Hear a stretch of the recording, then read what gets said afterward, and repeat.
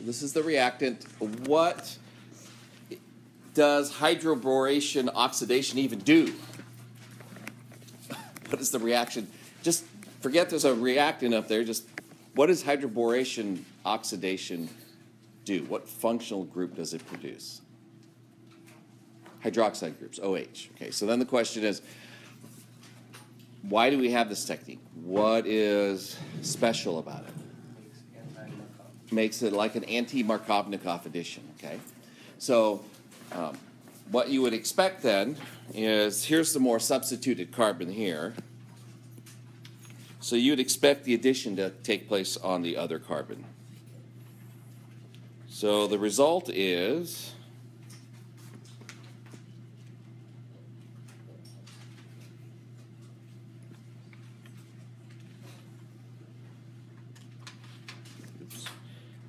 and then I have another question, because I didn't draw the stereochemistry.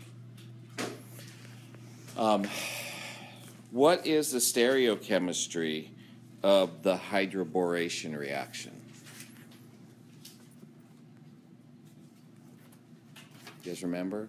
You remember how it works? The boron is the electrophile, and when it pulls the pi bond and makes the sigma bond to the boron, it also transfers the hydrogen at the same time.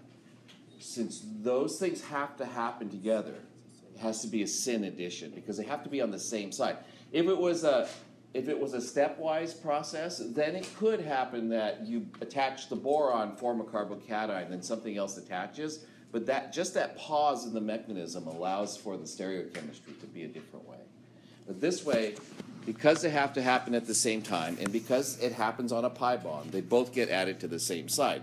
So that means if I've drawn this OH, right, it has to be on the same side as the hydrogen that was also attached. So if the OH is up, that means the hydrogen also has to be up, and that the methyl group that was attached at that point has to be down. Okay?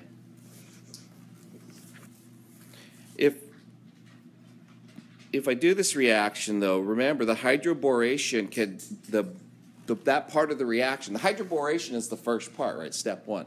The hydroboration could also happen on the back side of the molecule. So that means the OH could be in the back.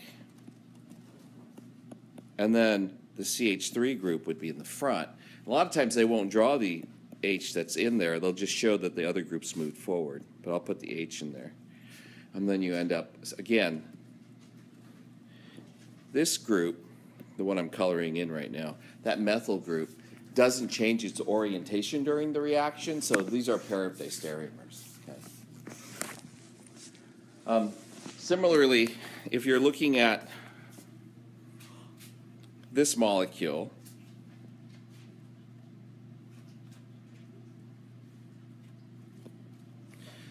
the hydrogen can add, well, the OH and the hydrogen add on the same side.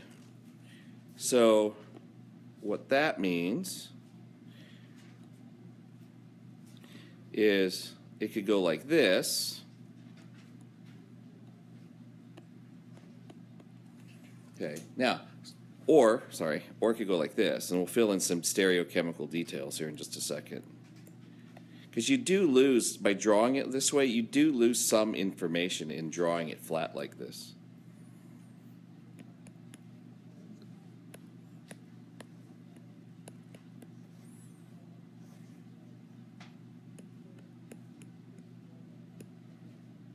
Oops. Okay, so is that are those, what's the relationship between those two? It's kind of a trick question because I haven't drawn it correctly.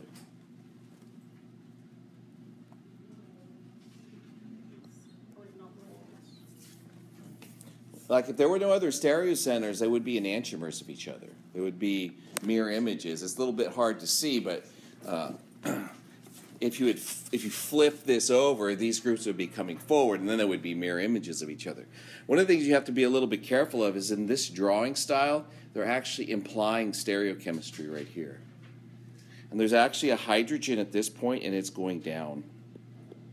So that means over here I actually have another hydrogen and another hydrogen. Like that. Oh, underneath the big finger.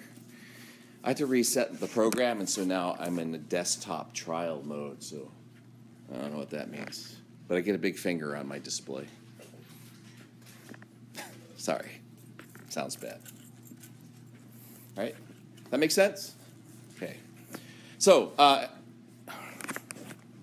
don't show that again. All right. Hydrogenation, catalytic hydrogenation is also syn addition. Okay. So I'm pretty sure I covered this the other day, but it's going to review it just in terms of the problems. Because it's a syn addition, the hydrogens add from the same side, and as a result, when you have an alkene and you do a syn addition, the groups that are on the carbons of the carbons of the pi bond need to both be pointing in the same direction. So this kind of enantiomeric pair is never observed in that kind of reaction. Okay. So what you would expect to see instead in a syn addition is something that looks like this instead.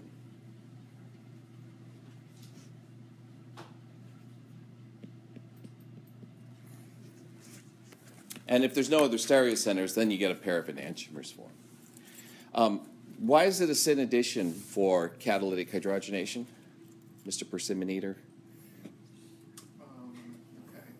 You have that bright orange persimmon in your hand, and I'm just going to ask you a question when I see it. It's like, oh, look, bright orange. I should ask orange a question. Because we're using, it's catalytic, so we have a metal. Yeah, a metal surface. We have a heterogeneous catalyst, right? So it's like this. Yeah. And that's where it's taking place on the elements. Yeah, and since the hydrogens are added from the surface, it may not be concerted in the fashion that the other one is, but the pi bond gets stuck to the palladium or metal surface. One hydrogen adds, and then because it's still stuck on the surface, the other hydrogen has to add on the same side.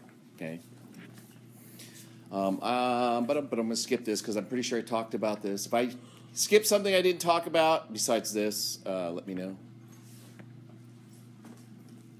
Okay. Oh, I'm not going to do asymmetric. Okay. Well, I talked about halogenation. Let me skip through all this. Hang on. I talked about halohydrin formation, at least the mechanism. So dihydroxylation. I seem to have killed the program. I think it's going to tell me of some error that's come up here in a second. Desktop issue. There we go. I think. Okay.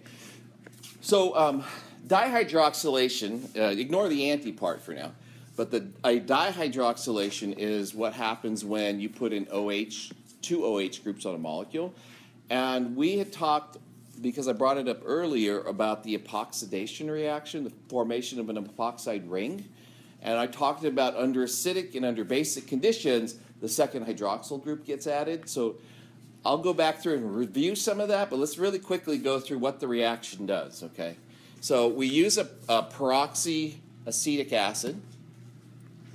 And the peroxyacetic acid on an alkene produces a three-membered ring known as an epoxide. So you can bring a nucleophile in and break one of the bonds of the epoxide ring. So one of those two can get broken. The other thing to recognize is when the epoxide forms, it doesn't have to be going up, it could be going down. In this molecule, it's symmetric, so it doesn't matter. Because if you flip it over, you get the same molecule.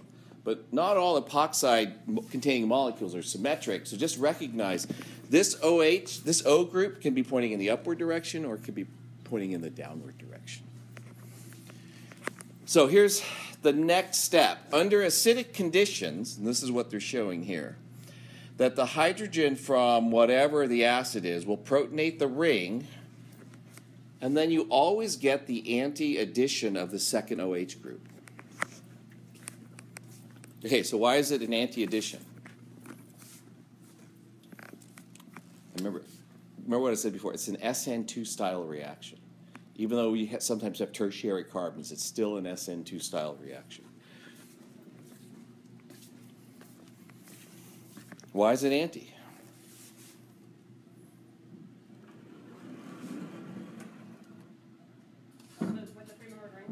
Yeah. Yeah, this is in the way. So if the nucleophile tries to come in over here, it's going to run into the oxygen, right? And the oxygen is going to keep it from acting as a nucleophile, so it has to always, the nucleophile always has to come from the other side. I will just say, just generally, it doesn't have to be water as your nucleophile, so you could put like an ether group in there, or you could put a another oxygen-containing functional group or sulfur-containing functional group, anything that can act as a nucleophile, and it'll be an anti-addition. Okay? Part of the reason for why this reaction works is because there's a lot of strain. This is a small three-membered ring. The oxygen's not large, and so there's a lot of strain in that ring. And as the nucleophile comes in, it allows the molecule to break the strain. What is the E head in there? Oh, and the enantiomer. Oh. Yeah. The other thing to think about in the mechanism is that this reaction is regioselective. And that's what I brought up when I talked about this reaction the other day. Actually, what kind of ring am I dealing with here?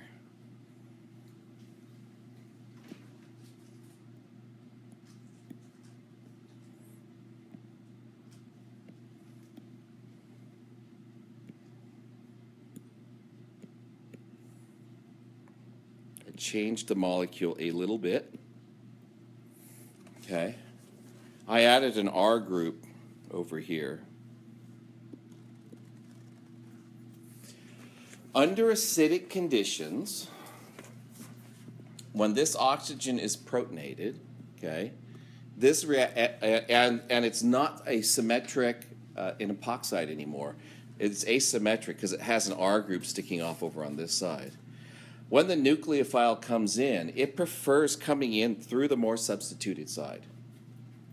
And the reason for that is, and I talked about it, I laid it out on a slide, you can go back and look at it, is because in the transition state, there's going to be that positive charge and it has to move from one side of the molecule to the other, and it's easier to go through a more substituted carbon. Okay, so when the nucleophile comes in like this, in the transition state, the nucleophile will be picking up the positive charge, and it has to go directly through this carbon. On the other hand, if I had done this reaction with sodium hydroxide, it would have worked. It would have gone through the less substituted carbon. Because remember, more substituted carbons like positive charges better, less substituted carbons like negative charges better. Or I should say dislike them less, but whatever. You get the idea. I think you get the idea. If you don't get the idea, let me know. This is the mechanism for the epoxidation reaction. The oxygen essentially is performing the same role as the bromine in a bromination reaction, or the mercury in the oxymercuration reaction. Is both the electron acceptor and the electron donor, so it's acting as a nucleophile and the electrophile at the same time. We don't spend a lot of time talking about it, but this epoxide bond, oops, well, I picked the right pen, there we go. That epoxide bond is relatively unstable, okay, compared to the product. And when it breaks, that's what drives the formation of the epoxide ring. Because remember, the epoxide ring's unstable, so you have to have a relatively unstable reactant in order to make it work. Okay. By the way, that is a general principle. The more stable a reactant is, or the more more unstable a product is, the more reactive a reactant has to be. Right. The more you have to force the conditions of the reaction.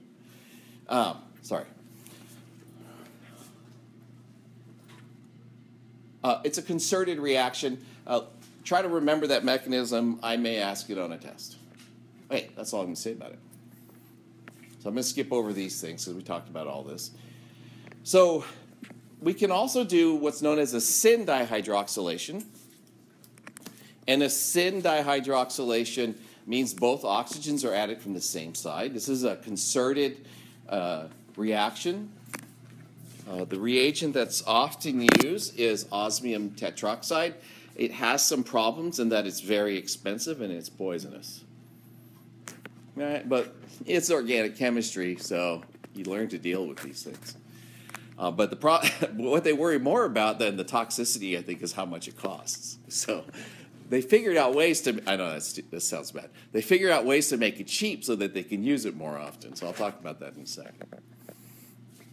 But in essence, what happens is you form this osmate ester. An ester, if you remember right, is like we think about esters as being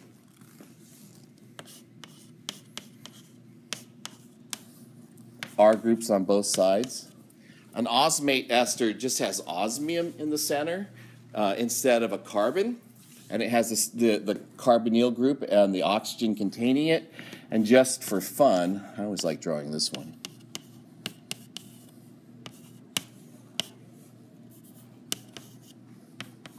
Oops. That's a phosphate ester. We see those in biology all the time, right? And you hear that term, the phosphodiester bond in biology. This is the diester bond, because you got two R groups on a phosphate. Okay, so, but yeah, ester just means that general structure there, really. Okay, and then what happens is the osmium is reduced and removed from the ring, and you get this dihydroxylation product. And it's a syn because the osmium can only attach from one side. The way they make this cheap is they include a secondary reagent which helps to regenerate osmium as a catalyst during the reaction. So this NMO, which is this compound here, is used to help recycle the osmium tetroxide during the reaction.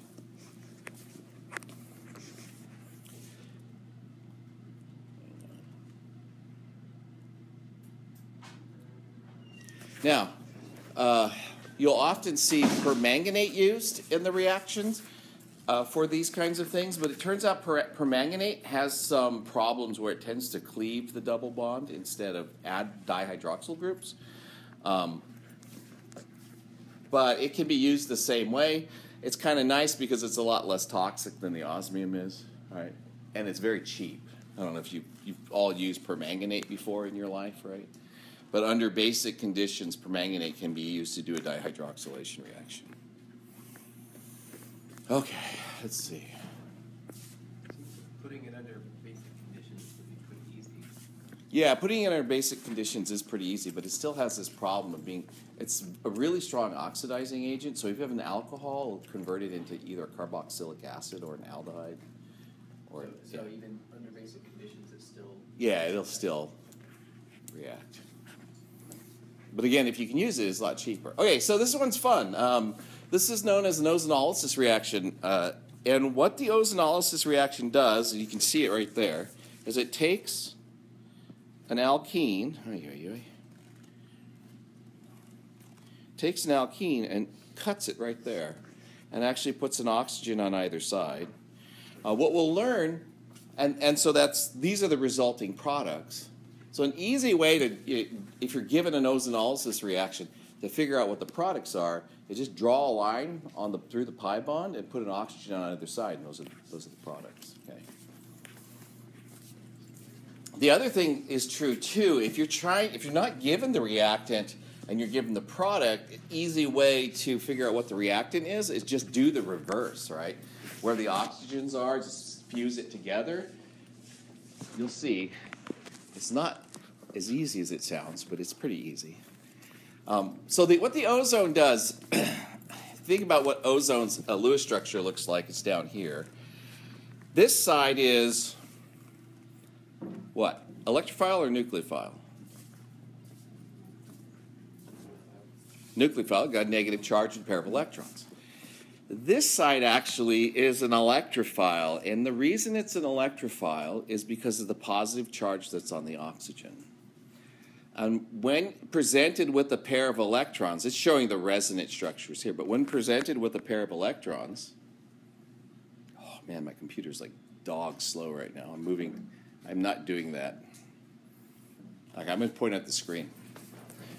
See, I'm not touching it, it's still there. When presented with a pair of electrons here, the pi bond can break back to here and get rid of the positive charge, and so that makes this oxygen an electrophile. Okay? So when you put ozone in the presence of a pi bond, it has that same characteristic of being nucleophilic and electrophilic at the same time. And so it attaches to each end of the pi bond. One side, the electrophilic side, breaks the pi bond, and the other side, the nucleophilic side, attaches to where the carbocation would have formed on the other side. Okay? So think about how I'm saying that happens. Here's a pi bond. Here's an ozone molecule, like that. This is the electrophilic side. That's the nucleophilic side. So the electrophilic side is going to break the pi bond. The positive charge will end up over here, but then you have the negative charge over here, so it attaches itself like that. At the same time, one of these two bonds, the pi bond of those two bonds, has to go back like that. And you end up with this intermediate species that looks like this.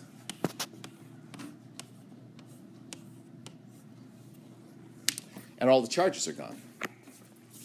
Okay, so the mechanism starts out like that. And this is an ozonide. They call it a mole ozonide. To be honest, I don't know what the mole means, but it's whatever it is. It's an ozonide. It's an ozone attached to a molecule. Okay? And then it does this really cool thing. I mean, I've always thought this was really cool. You'll notice the sigma bond breaks here, and this sigma bond breaks here. Again, that's an epoxide-like bond. Sigma bond breaks, electrons go to here, and you get these intermediates. So you get two intermediates. What it actually does is the molecule, this part of the molecule, flips over. It breaks away, flips around, and reattaches. I know, it's like magic, right? So when it does that, then you end up getting this ozonide, which can be isolated. This ozonide gets formed.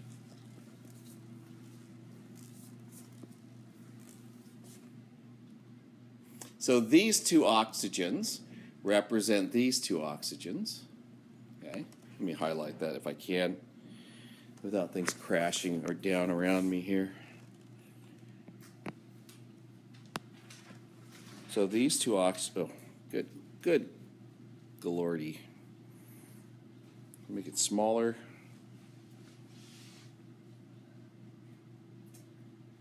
I can't make things work. All right, well, we'll just try it. That works, okay. These oxygens are these two, and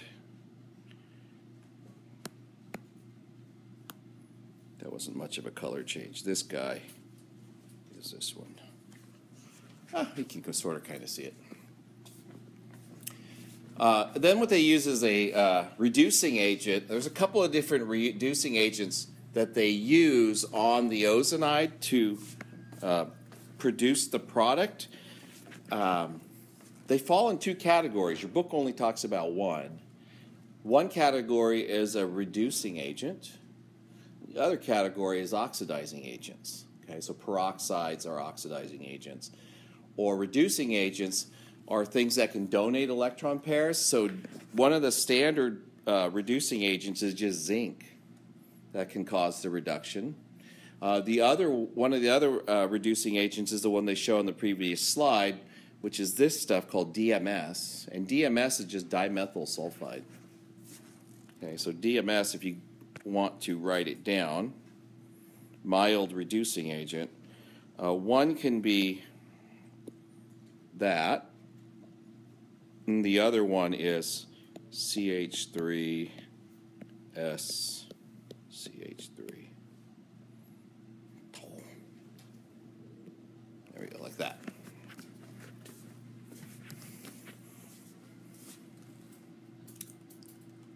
So which oxygen is the one that ends up getting removed? Is it the top one? You know, I don't know off the top of my head right now. Yeah. I know that's been studied, but that's all I can tell you. Let's think about this.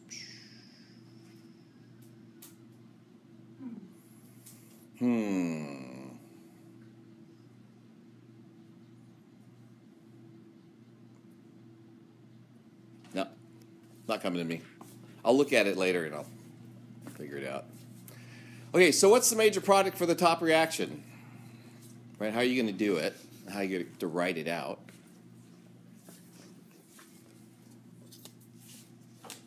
Bunch of methyl groups. What's the product for this reaction? How do you do it?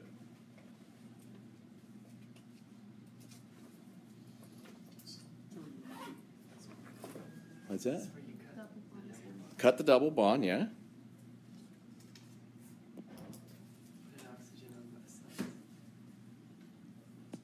You're going to have an oxygen here and an oxygen here, right? So if you want to draw it out, you could number these actually. 1, 2, 3, 4, 5, 6, like that. And just go 1, 2, 3, 4, 5, 6. And then on number 2, you have this. And on number 6, you'll have this. Now on number, what's that? 1, 2, 3. Oh, yeah, what did I do? 1, 2. Oh, yeah, 4. I have an extra 3 in there. I don't know why that happened. Okay, so between 2 and 6, right? So this is 1, 2, 3, 4, 5, 6. So that's where I know the oxygens are attached. And on carbon number 5,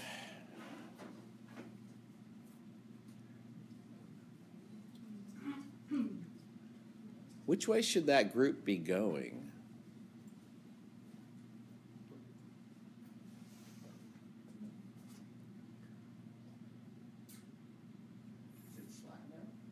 Is it flat now? No, it's not flat. I would contend that it's still like this. Okay. How would you know? Yeah, assign the configuration. When you have a stereo center, assign a configuration, right? And then check it. So up here, because the configuration is not going to change because nothing is happening at the stereo center, the configuration is going to stay the same. So if we call this 1 and this 2, and it's going like this, so this is S, right? This is 1, this is 2, and it's going like that. So it's still S, okay?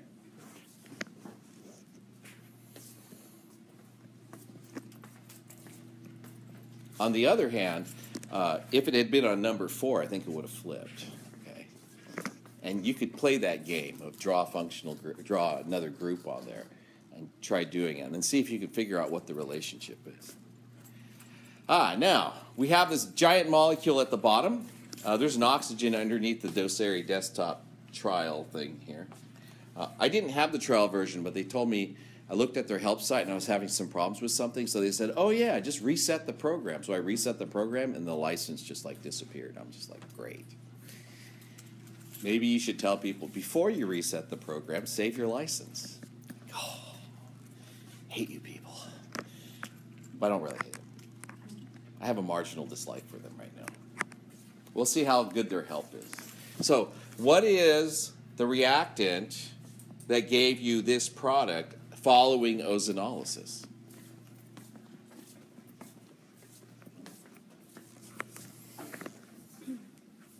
So, yeah, you just have to play the game of let's attach oxygens and see what we get, okay?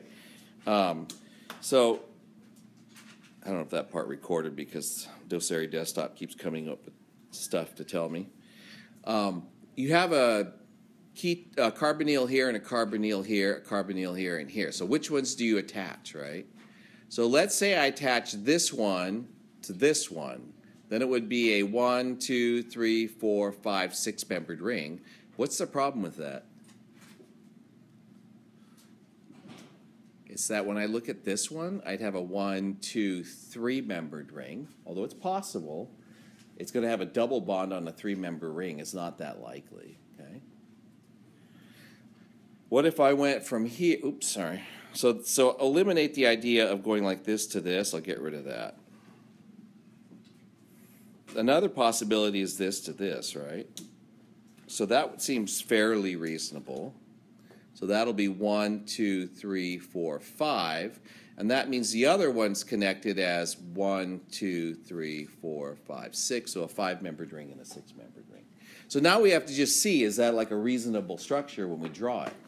So an easy way to do these things is first number one of the rings that you're going to build. Okay? So this is 1, 2, 3, 4, 5, and 6.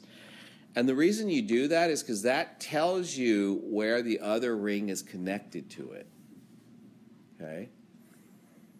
So if I draw that, I'm going to draw a 6-membered ring. And between 1 and 6, I'll have a double bond. Okay? And so this is 1, 2, 3, 4. I'm trying to draw it so that you can see it. I don't think you can actually see that. I could draw really small, but I still don't think you can really read that so well, but it's all right. I'll do that. So that means I have to have another ring connected from 3 to 4. Now, if you count it, 1, 2, including the 2 carbons that are there, 3, 4, 5, it's a 5-membered ring. Okay? So you draw a 5-membered ring connecting from 3 and 4, and where's the other double bond?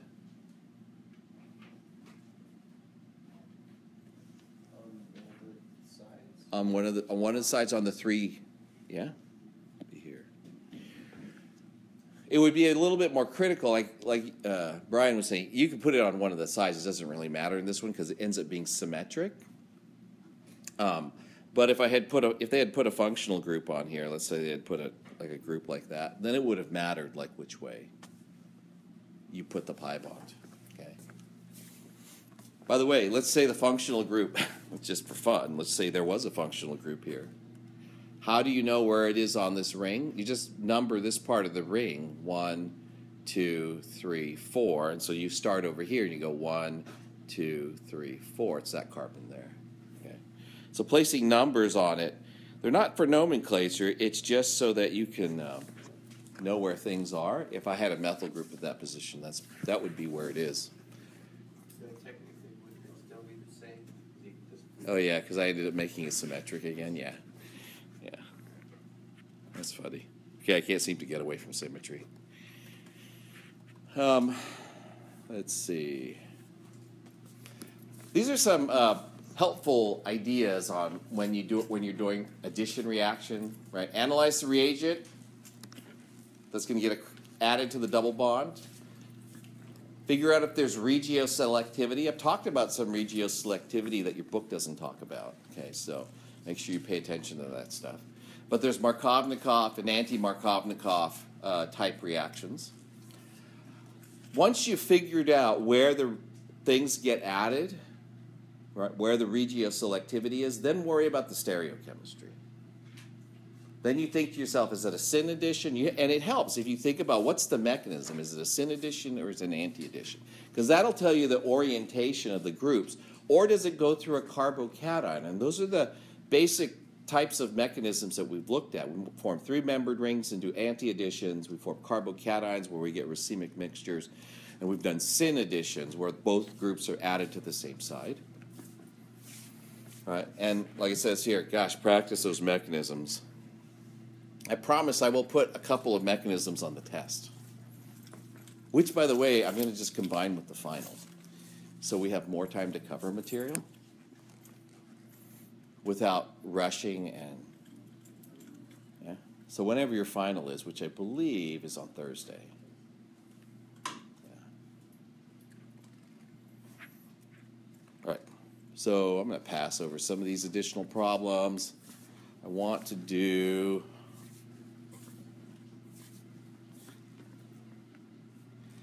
I thought there were better problems at the end here, but there aren't.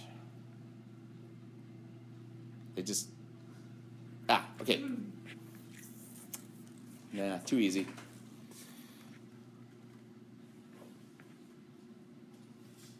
I'm looking for... I had a bunch of extra problems that I stuck at the end. I'm going to make one up now. Or maybe do Blackboard. I like the Blackboards better.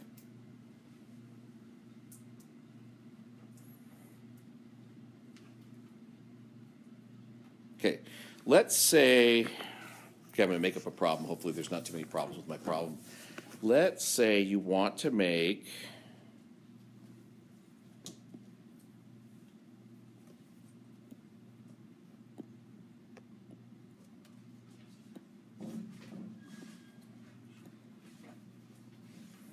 and you're starting with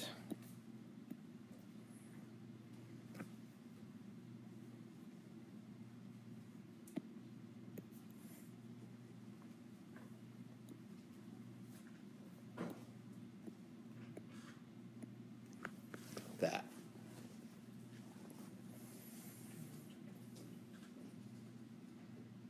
Okay. So I'm just waiting for you guys to get this written down. We're going to go through how you think about these problems rather than use the book examples, because you can look at the book examples.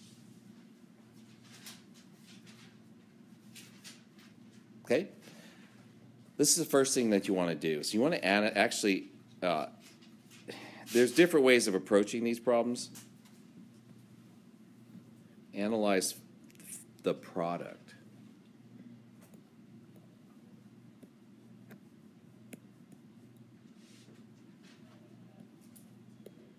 Okay? So in analyzing the product, what do you notice about it?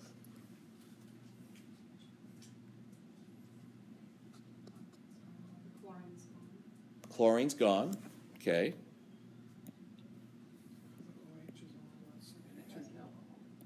OH. Anything special about the OH? It's primary, right? So that implies what kind of addition? Anti-Markovnikov, right? Now, the functional group, the Cl, is what you have to start with, okay? But you can already sort of envision how the OH got there. How did the OH get there? Well, if it's an anti-Markovnikov addition, right, what did it add to? A double bond, right? So think through the process backwards, like, okay, I have this weird product. It's an anti-Markovnikov product. One of the things you should do is you should look at the carbon skeleton. The carbon skeleton didn't change, but we haven't done any carbon skeleton stuff yet, so I'm not going to worry about that. So I examine the carbon skeleton and I look at the product and I say the product has the same skeleton as the reactant, so I'm not going to worry about that part. The OH group is definitely anti-Markovnikov addition, so that has to be some sort of alkene. Okay, so I think about the step in between, that the alkene that produced that has to be this. Now here's the thing. We're gonna try to visualize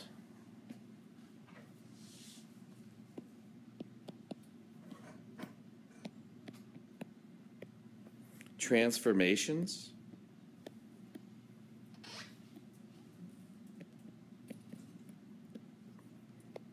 We're not going to worry about the reagents yet.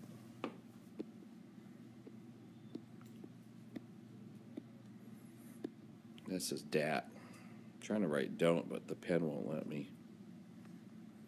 if I do this? Don't worry,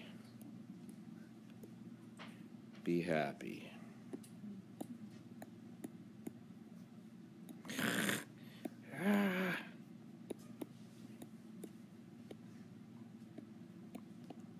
Such a struggle just to write. And the reason I say that is because a lot of times when students work like this, they struggle with the reagents at each step so much that they forget that they can still figure out a correct pathway, and then afterwards fill in the reagents. It's more important that you pick a correct pathway than you pick the correct reagents. So in memorizing your mechanism, memorize what functional group transformations you're doing, and also memorize the reagents. But keep in mind that solving these problems requires more than just the reagents, and the hard part is the pathway, how you get from place to place, okay? So I know that's an alkene. Now here's the thing, I have a chlorine over here, right? And I can form an alkene, but I can't form that one, right? There's going to have to be some sort of rearrangement. Justin, rearrangement. That's going to be my new signal for it. Yeah, we're going to do a rearrangement. I like that. Sorry. I won't make fun of you anymore. Unless I talk about rearrangement. Okay, so I'm not going to worry about the reagents, but I know that the alkene was formed from an alkyl halide or something that I did an elimination reaction on, right? So then I back up in my head and I say, okay, I'm going to make an alkene from an alkyl halide. Well, the alkyl halide that could have formed that is this one.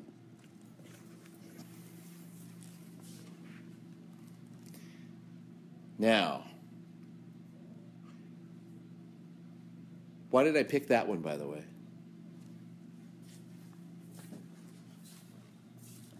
Because, well, one, it's the only alkene I can make, right? And then why did I pick that alkyl halide?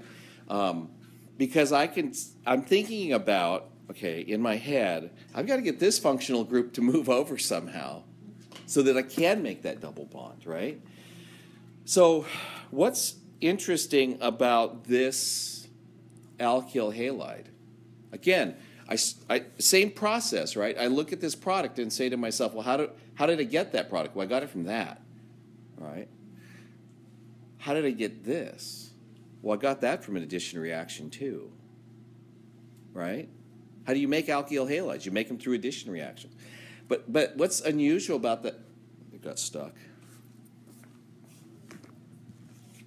I'm not moving. The pointer's not moving anymore. Well, great. Curse you. This is an anti-Markovnikov addition. Because if you had done like a Markovnikov addition and that's where the double bond was a carbocation had formed, remember this is where the carbocation was, right? If that's where the carbocation was formed, where would it have actually been at the end? It would have rearranged. I'm going to start swinging my hips too. Woo. You're all going to shut your eyes. Look away. I can do that because it's not recording me. It's recording the board. So to get that, I had to have this alkene. Right? And that I can get from the reactant. Again, keeping the reactant in mind during this process, I work my way backwards and I look at each product and say, how did I get that? Okay? And that is a clue to me. How I got that is a clue to me about what the previous reagent was. So I have everything in terms of the pathway done. Go ahead. Question? No, I don't know how to ask a question. Sorry, I don't have a question yet.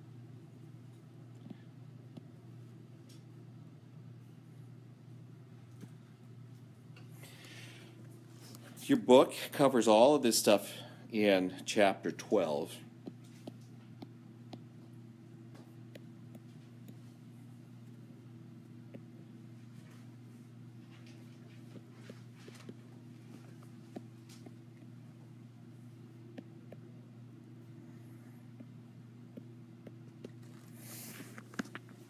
It's called retrosynthetic analysis. It's kind of like starting with the end in mind. How did I get there? Right? Because if you start with the reactant and try to go forward, sometimes it's actually hard because you have too many choices. But when you start with the product, just conceptually, there's only one choice, right? And then the thing before it that produced that, there can usually only be a few choices that produce that. So it's a little bit easier to start with the end and work your way back to the beginning. They actually have this thing called the retrosynthetic arrow, and you'll often see these. It's a big two-headed arrow that looks like that. That's known as the retrosynthetic arrow. So just whether something's an intermediate or a product is just relevant to how big of a scale you're looking at? Is that... Yeah, and these, intermediates are not stable usually. These are all stable products. So these are all different steps in the reaction. So like when you see like a hydroboration oxidation, you see 1 and then you see 2. Those things have to be done sequentially because you produce something in one reaction, maybe purify it, maybe spend a day cleaning it up, putting it in another reaction vessel, and then you do 2. Or maybe, you can just add it, but you have to wait for the first reaction to finish before you start the second reaction. There's actually a good example of that in alkyne synthesis stuff that we'll talk about. All right. So now we have the problem, we have to put all the reagents in, okay? Again, flashcards, memorize the reactions, right? Also memorize the reagents, but when you're trying to figure out what product gets formed, spend some time analyzing the product and working your way backward to the reactant, and then plug in the reagents afterwards. So we're going to do this. I'm going to number these steps. We're going to call this 1, 2, 3, 4. So, what's 1? Yep. Strong base elimination, right? So let's say ETO minus. You don't want to use a bulky base because a bulky base would give you the wrong alkene. 2 is the anti-Markovnikov addition of a halide. And it turns out the only one that you know that does that, this is like the tie-in, is HBr with peroxide.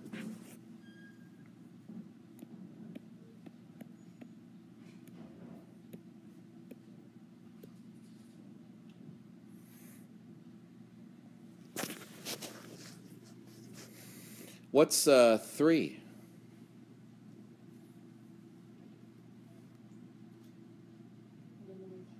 Another elimination. You have to. You have to do it regioselectively. That is, you can't just use any base. Bulky base, right? I'm almost happy when people just write bulky base rather than the reagent, honestly, because it tells me they know a little bit more about what they're trying to do.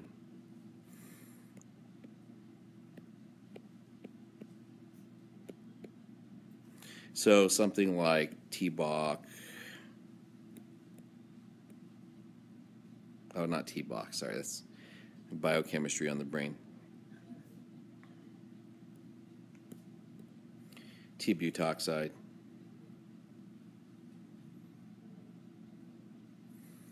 And number 4?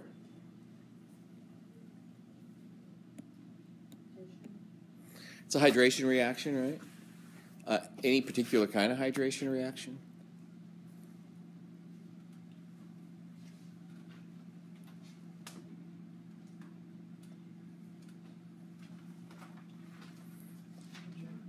What? No, not hydrohalogenation. It's a hydration, right? But if you did HCl in water, for example, catalyzed hydration reaction, you would get a carbocation on the secondary carbon would rearrange, and then the OH would end up where the Cl started, and you'd be like, no, curse you, gods of organic chemistry. It's an anti-Markovnikov hydration reaction, okay? So that's going to be borane, BH3 and THF. That's just the solvent, so don't worry about the THF. I mean, worry about it, but don't worry about what it does. It's a two-step reaction. Sodium hydroxide, doesn't matter what order you put these things in on the sodium hydroxide line.